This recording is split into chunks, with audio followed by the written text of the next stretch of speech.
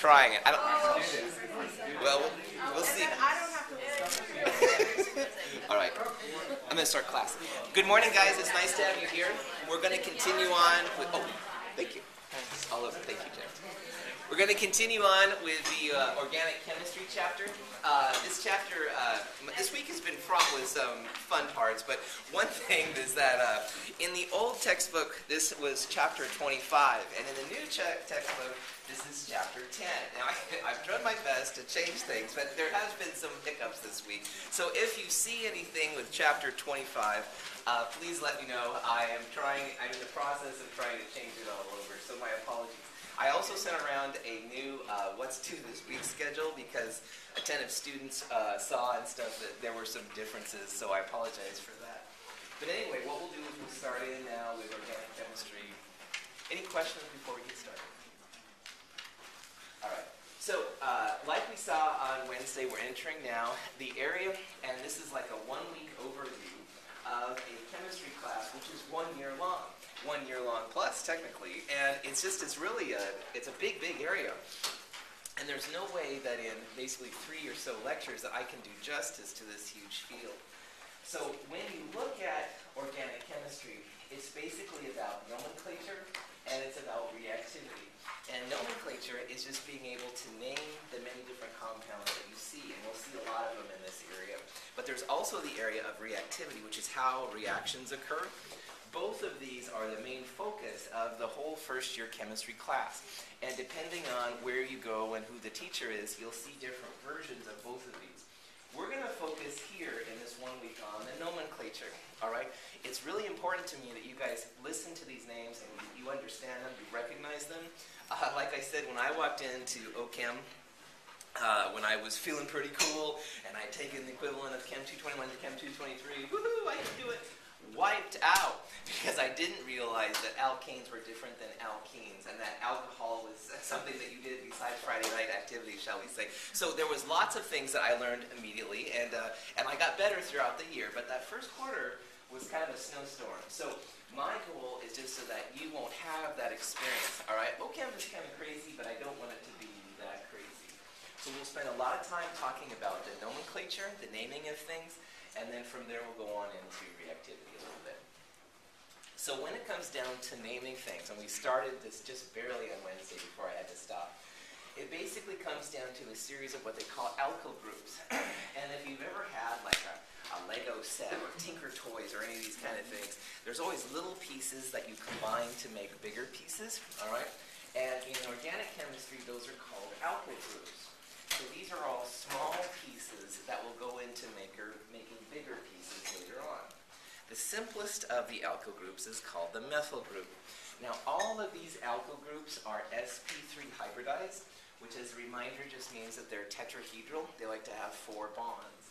So this methyl group, 3 of carbon's 4 bonds are connected to hydrogen, all right? So that means that the methyl group is not a molecule in and of itself. That methyl group has like 1 piece that can stick on to something else to make a bond. So 3 of the 4 carbons, 3 of the 4 slots on that carbon are filled with hydrogen, and the 4th one has room for something else. But what happens a lot is that a methyl group combines with a second sp3 hybridized carbon. So another carbon with 4 slots. So my methyl group had 1 slot. It connects to the second tetrahedral sp3 carbon. That carbon has 2 hydrogens. So you can imagine then that on like this end right here, there will be a slot for adding something else. So ethyl is not, once again, a compound in itself. It's a building block. And I can put a hydrogen on the end of that ethyl. I can put a chlorine on the end of that ethyl, stuff like that. But right now, these are not compounds of themselves. If you add another CH2 group now to the end of the ethyl, now you have what's called a propyl group. And the propyl group is just the next step up on this category. So again, all of these are sp3 carbons. All of them like to have 4 bonds. Almost all the bonds are connected with hydrogens, except for like 1 piece at the end.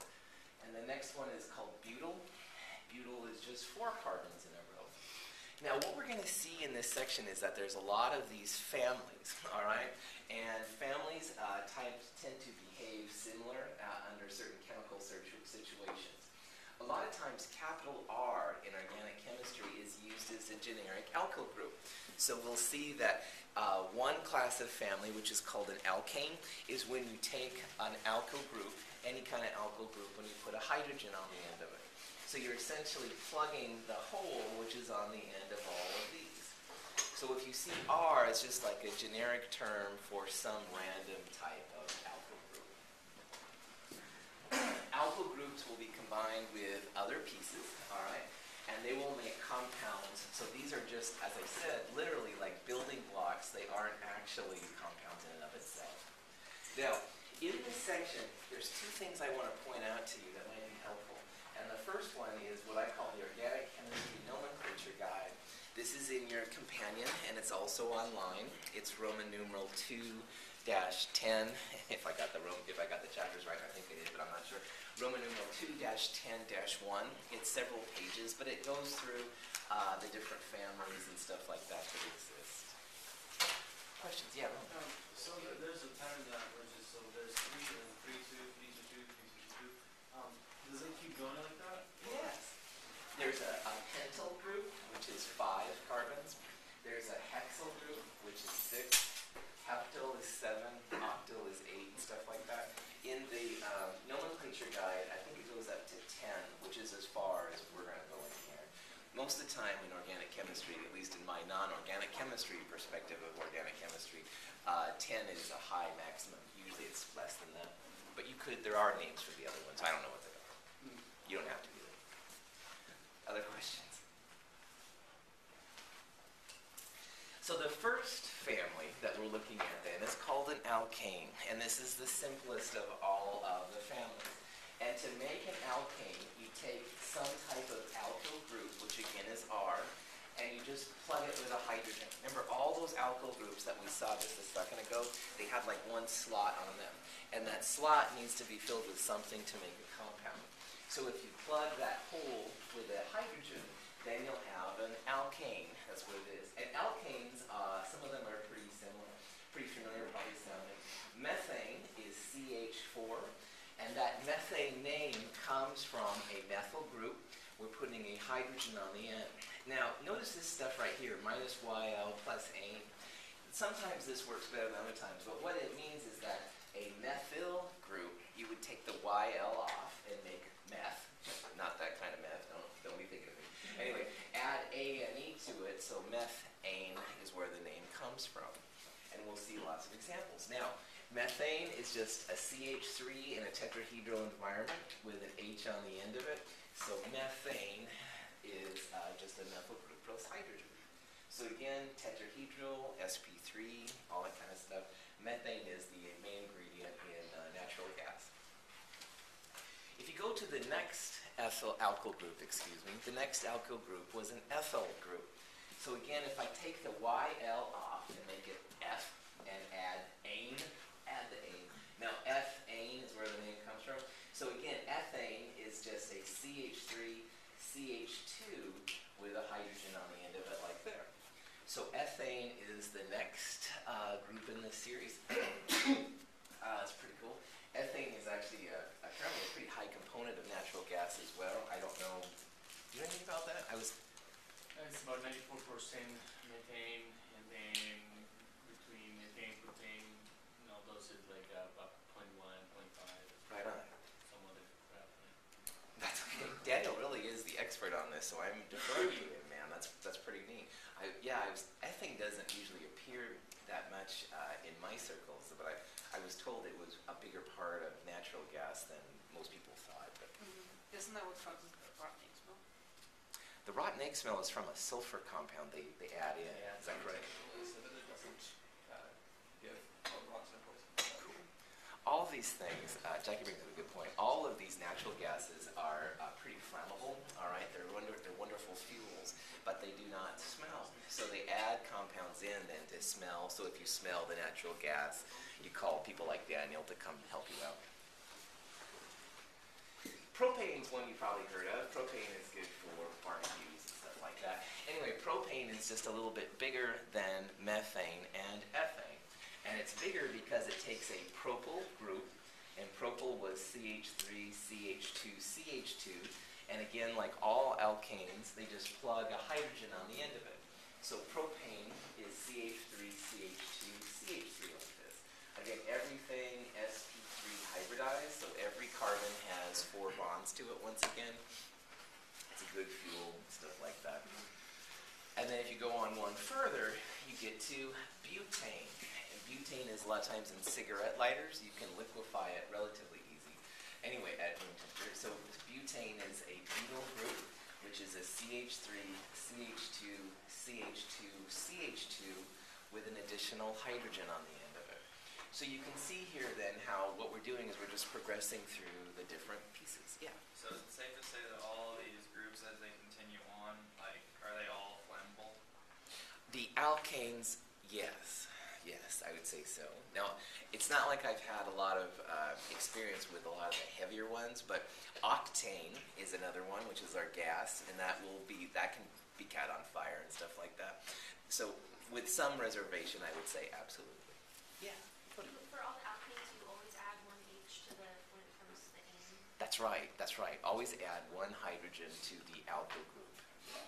So the alkyl groups again are kind of the building blocks and stuff. Yeah. Good. Yeah. And they're all sp3, as usual? That's right. Exactly. And that's really the key part here. And that's one of the reasons why we went through all this sp2, sp3, tetrahedral, blah blah blah. Alkanes are totally sp3. That's right.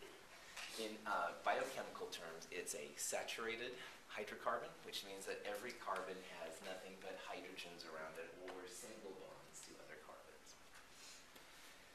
The weird thing, though, when you get to butane, is that what we've drawn here is what I call a straight line of carbon.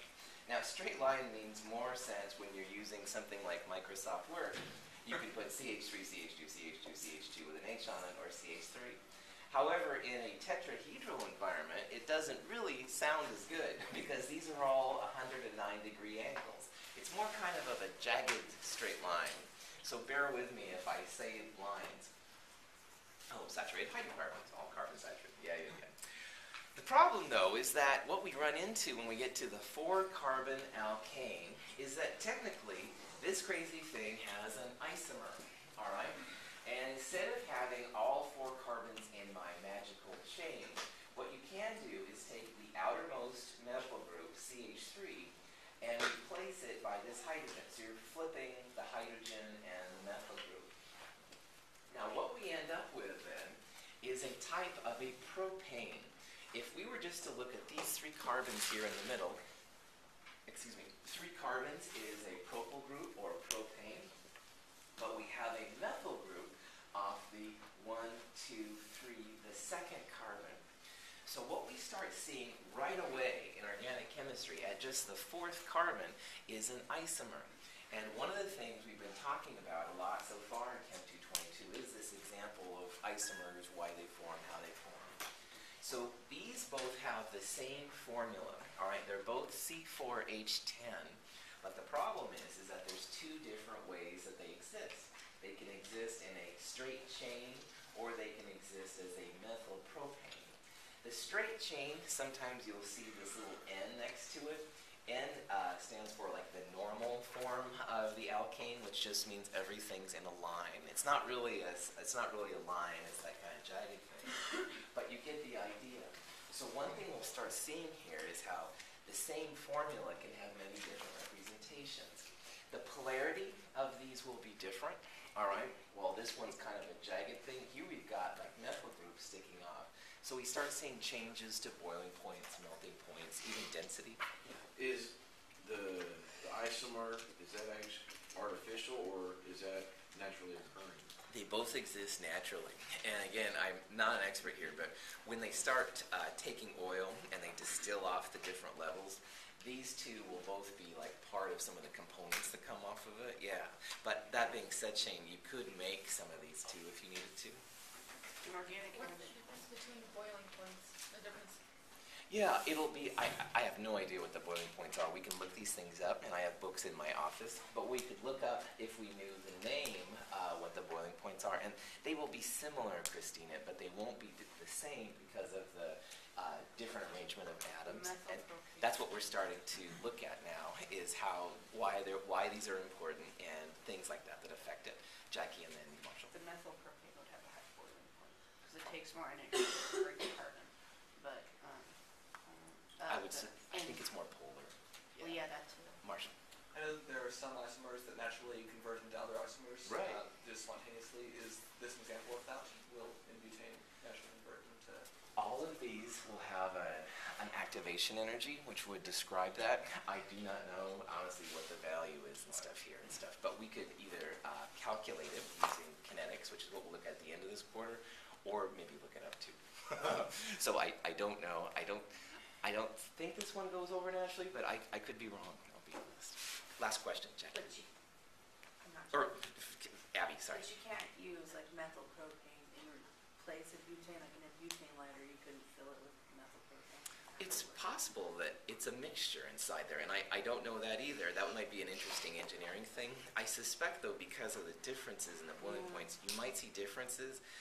So you may have like a butane lighter that behaves differently, but I'll be honest, I don't know. So, okay, I want to keep going here. I love your questions and stuff. So the next one is pentane. So if you take a pentyl group, which is 5 carbons, and you put a hydrogen on the end, you end up with pentane. But what we're seeing now is that we're starting to see more and more isomers. If they are in a straight line or a chain, it gets the little N in front of it. You don't always see that, but it is a nice way to know if you have just like a line of carbons or a branch system. So N-pentane would be the normal version, but you can also have 2 other isomers in this one. So you're seeing how as the number of atoms gets bigger and bigger, the more isomers you have. If you take one methyl off the end and you put it on one of the middle carbons, the methyl group now is right here. There's 1, 2, 3, 4, so this is a type of a butane. This is off the second carbon. Pause on that. A lot of you probably were thinking first carbon, second carbon, third carbon. All right. It looks like a 3-methyl butane, but the real name starts on the right and numbers to the left. So 1, 2, 3, 4. So another thing you start seeing in chemistry is that there's a difference sometimes in the numbering. This 2-methyl butane could also be called 3-methyl butane. All right. So another thing we're going to see here in a little bit is always look for the longest chain of carbons, like butane. And the second thing, use the smaller number. All right? Chemists are lazy, and smaller numbers must equate somehow to a laziness that I don't understand. But anyway, the smallest number and longest chain is the most important thing you guys need to learn when you're starting to know about nomenclature. All right? Yeah. You can also start at the top, right? Go Yeah. from the top and then One. go down. Yeah, so 1, 2, 3, 4, absolutely. This would still be a second or third methyl, right on. It doesn't matter in this case, Ryan, which way you do, but it's nice to think about these alternatives, absolutely. So Ryan brings up a good point. I drew it like this. Sometimes problems will be drawn like this. Sometimes it's a good deal, though, to think about it from other perspectives. So twist it around in your mind, do whatever you need to do. Awesome observation. The last one down here is a 3-carbon chain, i.e. it's the longest string of carbon atoms I can find without picking up my pencil. All right? So if I go 1, 2, 3, I have to pick up my pencil to go there. That doesn't count. 3, regardless of which way you go, is going to be like the longest chain. There are methyl groups, CH3 groups, off that longest chain. So this compound is 2,2-dimethyl propane. The numbering system will come in more in handy. Sometimes this is called just dimethyl propane, but officially here I'm going to try and give you all the right rules. 2,2-dimethyl propane. Let's go one more. Alkane. Hexane is a covalently bonded molecule consisting of 6 carbon atoms and 14 hydrogen atoms. Each hydrogen atom forms 1 covalent bond, and each carbon atom forms 4 covalent bonds. These 20 atoms can be rearranged into 5 different compounds called structural isomers, each having slightly different properties. Notice how the boiling points of each isomer changes. Arranging the carbon atoms in a straight chain produces N-hexane. Moving the end carbon to the second carbon position and rearranging hydrogens produces 2-methylpentane.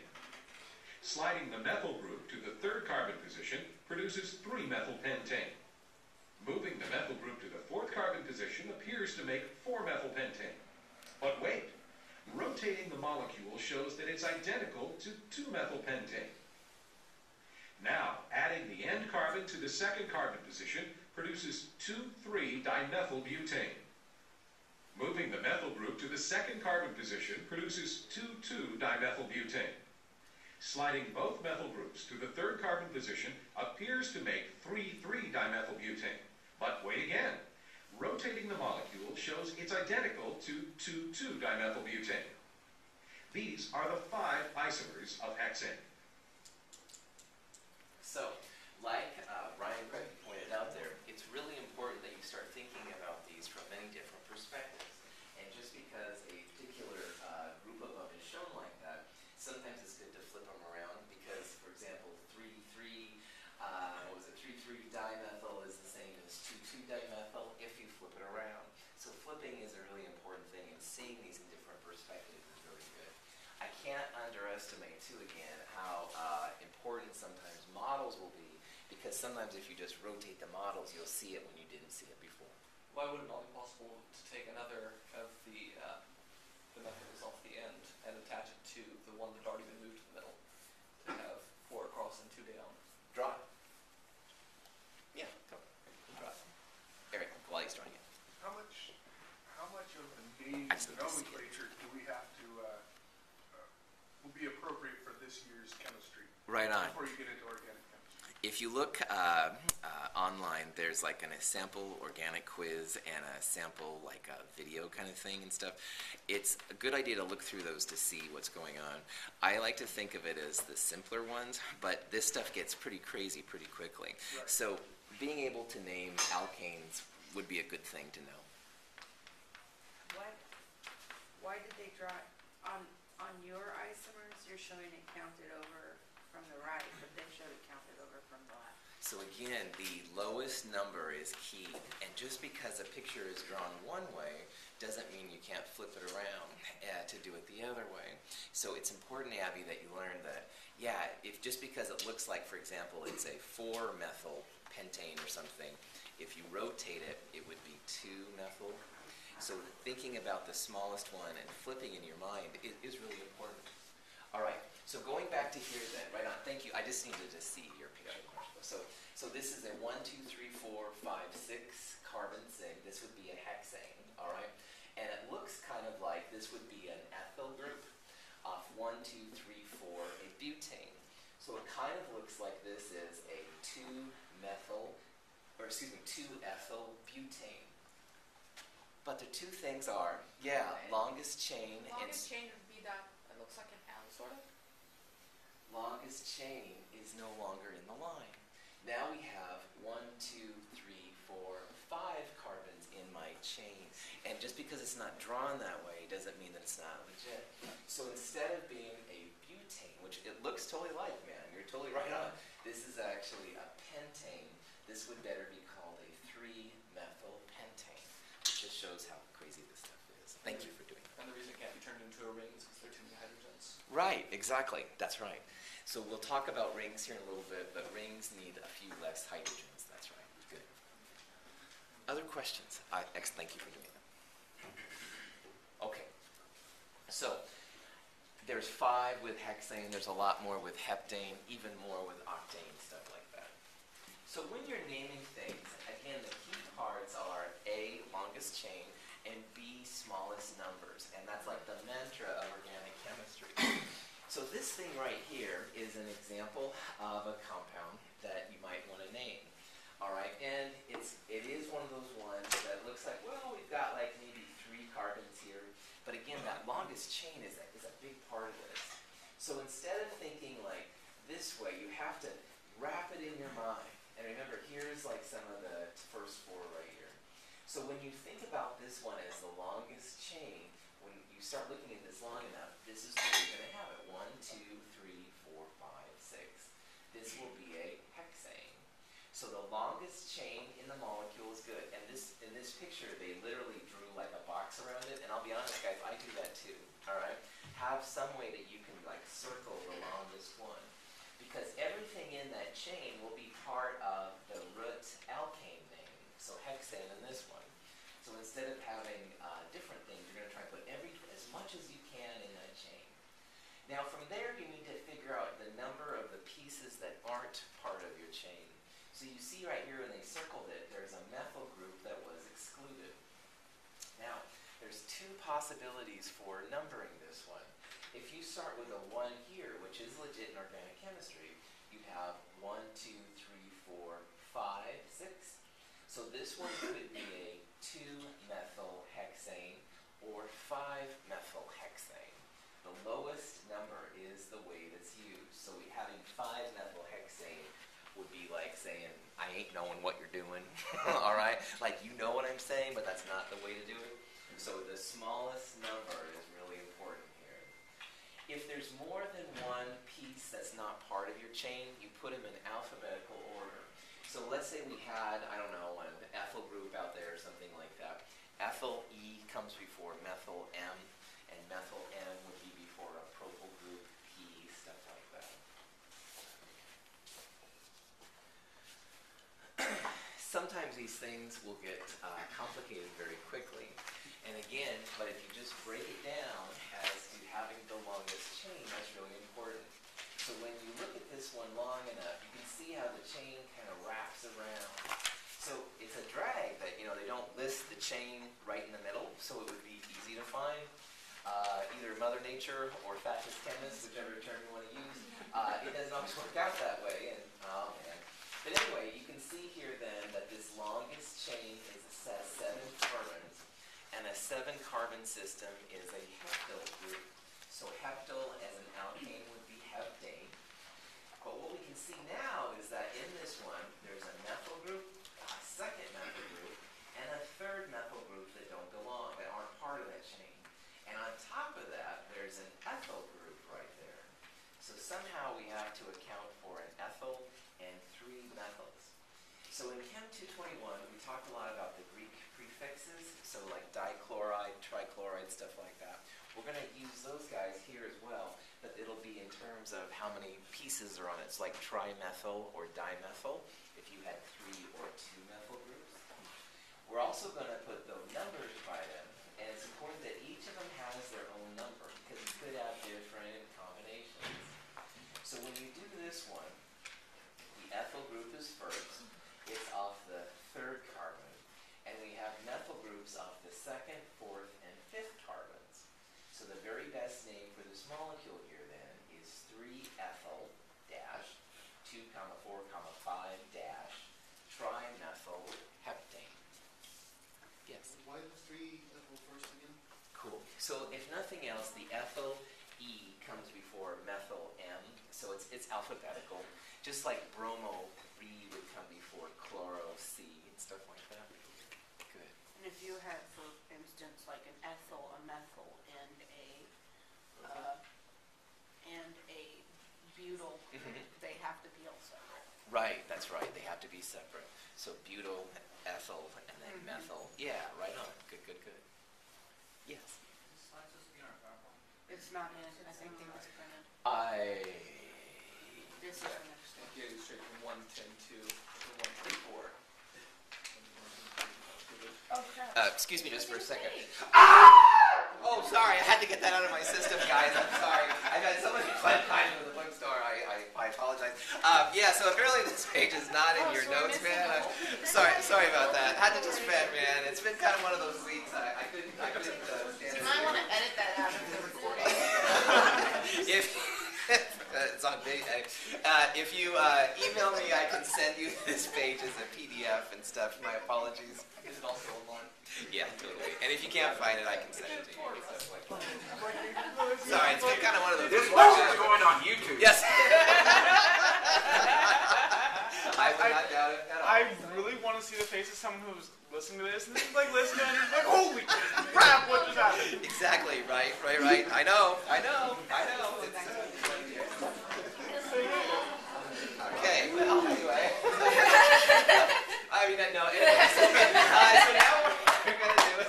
We're going to, yeah. So if you can't find this page, I'll send it to you. You can copy it down, whatever. Let me know. All right. So now that we've got this kind of stuff under control, we're going to go to what Marshall said next, was about making cyclic compounds. Cyclic compounds just means you have a ring. And so rings are kind of interesting. If you have an alkane and you kind of take the ends together, you have to remove some of the hydrogens, all right? Because these are all just carbon with 4 bonds total. So the formula will be a little bit different for these. These are examples of different alkanes that have been made into cyclic compounds. And they just have cycloalkane names. So with 6 carbons, this would be normally a hexane. This would be cyclohexane. In 5 carbons, if it was an alkane, it would be pentane. This is cyclopentane. You can have a cyclopropane, cyclobutane, etc. like that. There's 2 different ways that these are represented, and we talked about this a little bit during the problem set, but I want to formalize it here. We're going to see so many carbons that have hydrogens and connections to bonds that a lot of times you see these kind of shorthand notations. If you see like this little triangle, all right, ooh, cool, it's actually a purpose. This is actually a structure of cyclopropane. And what it means is that every vertice is a carbon, and carbon always has 4 bonds. So in this case, I have 2 bonds to other carbons, and this carbon now still needs 2 positions. Most of the time, hydrogen is pretty prevalent in organic chemistry. So there's 2 invisible hydrogens right there. So I've got carbon, carbon, carbon, carbon, and 2 invisible CHs. So you can see the advantage of this. This is a lot easier to write when you do this over and over than having to write all these hydrogens around and stuff like that. You can have double bonds, as we'll see, and all kinds of neat stuff. So this and this are the same, this and this are the same, stuff like that. So alkane, I forgot to say this on the other slide, but an alkane has a general formula of CnH2n plus 2. So for example, methane was CH4. That means there's 1 carbon, so 2 times 1 plus 2 for the alkane would be C1H4 or CH4. These are kind of generic ways to figure out formulas. The difference between a cycloalkane and an alkane is that our alkanes had 2n plus 2. Cycloalkanes are just CnH2n. We're removing some of the hydrogens like Marshall had. So if you have propane, a 3-carbon system, then N is 3, and 2 times 3 is 6. So cyclopropane would be C3H6, stuff like that. Cool. Questions on it? No, I'm trying to write. Yeah, it's all right. And again, if you, this stuff, these pieces right here are also going to be in your organic chemistry nomenclature guide, which is in the companion or online. Okay. If you take a halogen and you add it to an alkane, you end up with what's called an alkyl halide. And so a generic way of writing an alkyl halide or haloalkane is just to take one of those alkyl groups and plug it with an X. And X is oftentimes a term used for halogens. So again, a reminder that halogen group is group 7A on the periodic table. It's fluorine, chlorine, bromine, iodine. Astatine is way too radioactive. And honestly, fluorine doesn't show up a lot in these either, unless you're a specialist in fluorine chemistry. But chlorine, bromine, and iodine do show up a lot. So those will be the 3 main ones we'll see. So if you take a methyl group and you put an iodine on the end of it, one way to call it is methyl iodide.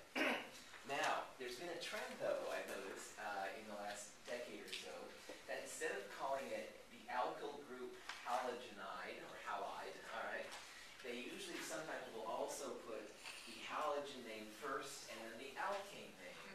So this would be iodomethane. If I had a chlorine there, it would be chloromethane, stuff like that. Yeah. And both ways will show up, all right?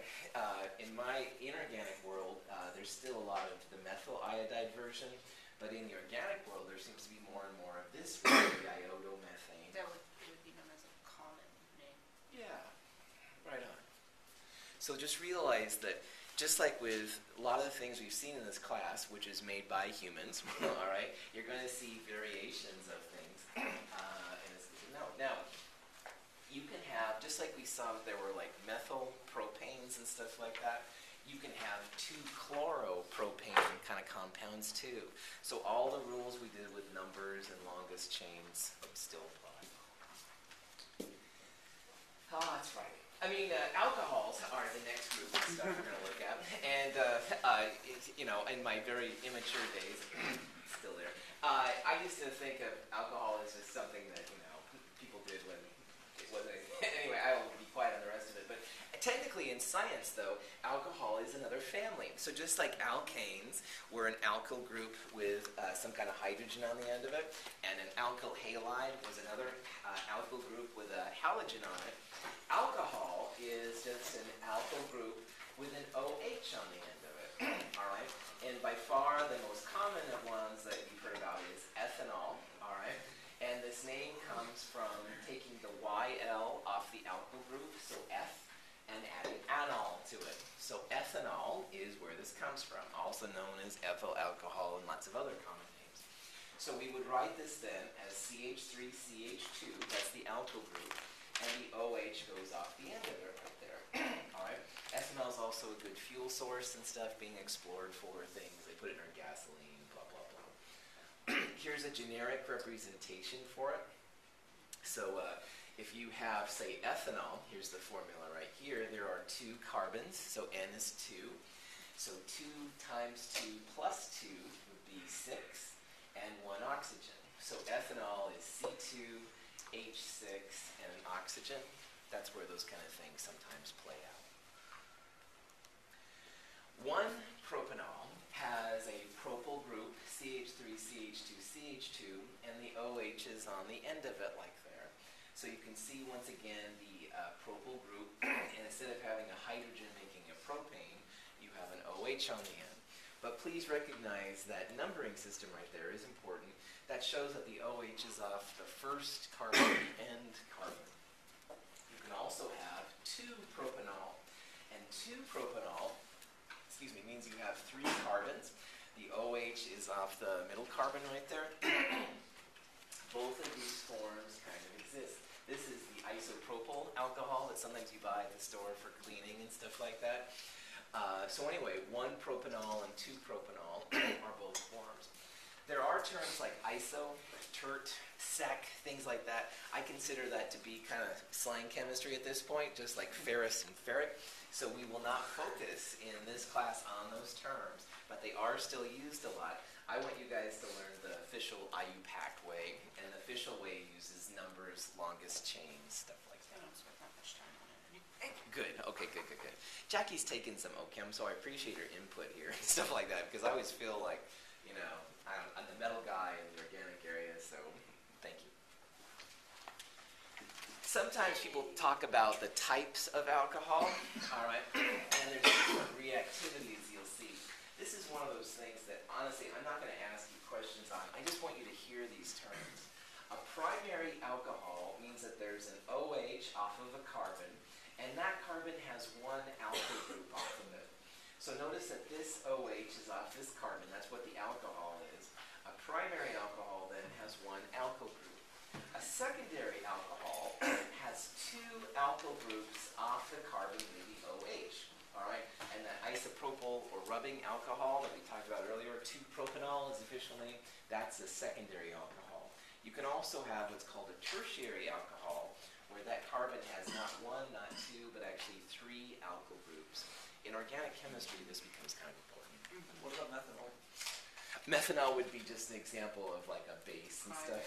Okay. Yeah, right. It doesn't have the extra carbon off the end. So Right. It would be closer to a primary, right, and stuff. Yeah. Does the OH group make it acid? OH makes it an alcohol. Yeah, OH is an alcohol. Now, we'll talk more about acids more next quarter, all right? But for here, just realize that this is this family, and they all behave in a similar fashion. Alcohols make it a base. Alcohols make it a base. A little bit more, yeah. We'll talk more about this stuff later. Roman. If you would put something like this in water, would it dissociate? This thing would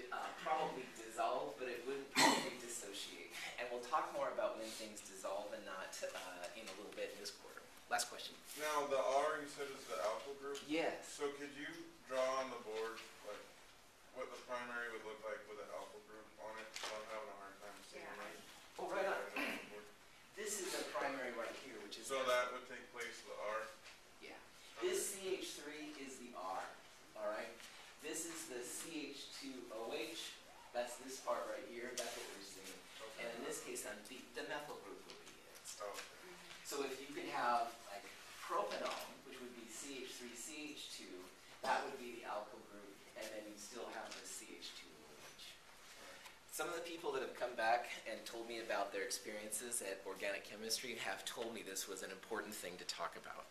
No, So- it is. I am trying to do justice to them, but honestly, I'm not going to ask you guys questions like, is this secondary or primary alcohol? No, it is very important. Glycols are double alcohols or a diol. So di just means two. And once in a while they show up. So ethylene glycol is just an ethyl group, all right? But there are two OHs off it. So ethylene glycol is 1,2-ethane diol. Propylene glycol is 1,2-propane diol. So the name ethane would be what this would be if it was an alkane, but it's a diol. Di is two, like dibromo, stuff like that. We have two alcohol groups. In this case, it's a 1,2-ethane diol. Propylene glycol is 1,2-propane diol. So if you hear about these kind of terms, just remember your Greek prefixes, all right? Di means two, tri would be three, all right? All these kind of things still apply. Glycerol has 1, 2, 3 OHs off of it. Glycerol is 1, 2, 3 propane triol. So again, what we're seeing here is like we saw in Chem 221, a lot of things have a common name, and then they have like an official approved name. Glycerol would be the unofficial name, like water is supposed to be dihydrogen monoxide. The IO would be the right acronym. Yes, and listening for that all ending will give you a hint as if it's an alcohol. So you can turn any of the alkanes into alcohols basically by ripping hydrogens off the ends and taking oxygens. That's right, exactly, that's right. And specifically an alcohol would be an OH, because there's other types of oxygen things we'll do here. There's a connection with my glycogen. Does that have to do anything with sugars? I don't know. If you what? Don't know. Glycogen. Ethers is another example of an oxygen-containing species. It's kind of like an alcohol, like what Marshall asked, but it's a little bit different. Instead of having an OH group, what you have here are two alkyl groups, one on each side of oxygen. So we've talked a lot about this week how oxygen likes to have two bonds and two lone pairs. It makes the formal charges go to zero. This oxygen, it has two single bonds. There's a lone pair coming out of the screen and one going into the screen. This compound right here is diethyl ether, all right? It has two ethyl groups, and each ethyl group is connected, if you will, by an oxygen in the middle. Ethers are really good solvents. These is now a controlled substance because of DEA intervention and the making of meth and stuff like that. It used to be a lot easier to buy diethyl ether, and now it's really hard. I like diethyl ether because in the old black and white train robbery movies, the bad guy would come up behind someone and put this bag on. Oh, it's chloroform? Kind of like it's another alternative to chloroform, right. So anyway, it's a knockout thing. These are the dumb things that I pay attention to. But anyway, an ether then is just another combination where you have an oxygen, but now you have an alkyl group on both sides. So the classic way of naming these things is just some kind of a prefix with the alkyl name and then ether on the end. But another thing that's happened since I started to teach it is that ethers have a more official name that I need to talk about. And this is the official way to name an ether. So what they do is they use the longest chain alkane name, and then they give the alkyl group an oxy ending. So that probably made about as much sense as most of my Arabic speaking. So let's look at this compound right here. 1, 2, 3 carbons is longer than 1, 2 carbons. So if this was an alkane, this would be propane. Propyl group turned into an alkane would be propane. This is an ethyl group, all right? So instead of this being like an ethyl propane, there's an oxygen in the middle of it. So this compound is an ethoxy group, all right? The O on the end of the ethyl group turns an ethyl into an ethoxy. This is off the first of my 3 carbons, so this one is best called 1-ethoxy propane. You could have the same ethoxy group coming off the middle carbon. That would be a 2-ethoxy propane. So the numbers become pretty important. This guy down here, if you look at it, there's 1, 2, 3 carbons. It's harder to write in Microsoft Word, but this is what you'll see. and the methoxy group is off the second carbon. So this would be a 2-methoxy because the oxygen is connected to the smaller alkyl, and then 1,2,3-propane. I agree with that. Right on. That was common name when I took it. Awesome. Right on. See, I was the old school. So you're going to see Old two. school was confusing. You're going to see. Agreed. There's 2 different ways to name these crazy things, and it's just really important that you hear them both right now, and then you can kind of fine tune stuff later. And you have two carbons with their hydrogens to 1 oxygen, and then same on every side, so 1 center oxygen with four carbons. Come draw it. I'll be honest, guys, I don't see these things real well in my mind. It helps me to see them, and that's why I'm always writing things on my hand, my Palm Pilot and stuff. So thank you, Daniel, for being silly here. So. Now, a little tidbit, ether has been supposed to be the great oracle of Delphi. Yeah? Yes, The you can do oracle that. was from the ether that was seeping It up would be the called ground a- where the monastery was. So that was produced her great oracles. Better living through You chemistry. can do that, it would be called a tertiary, it would be called a, Kind of like this with the I- oxygen in the center. it kind of does like, it's called like I'm going tertiary to or stop both of something. you right here. What's wrong with this structure? It's Too many bonds to the far oxygen. too high. Yeah, One, two, too many bonds around your oxygen, man. So oxygen almost always just wants 2 single bonds and 2 lone pairs. If takes a this lot of was energy. carbon, it would be no problem, but having an oxygen in the middle would be really bad, like formal charge-wise and stuff like that. So oxygen really only likes to make 2 bonds and 2 lone pairs. That's why this would be a pretty unstable molecule. You can make it pass it Good. So all of these things that we're seeing in the last 2 chapters are still going to be here, man. It's just a different way of saying it. The silicon would be fine. Yes, that's right. Yes. I'm still thinking other life forms. There's more than just ethers when it comes to oxygen, and there are more than ethers and alcohols for oxygen. And one of the ones we'll see a lot is what's called a ketone. Now, there's a C double bond O that shows up a lot. So again, going back to the idea that oxygen likes to make 2 bonds and have 2 lone pairs, a real common way is to use what's called a carbonyl.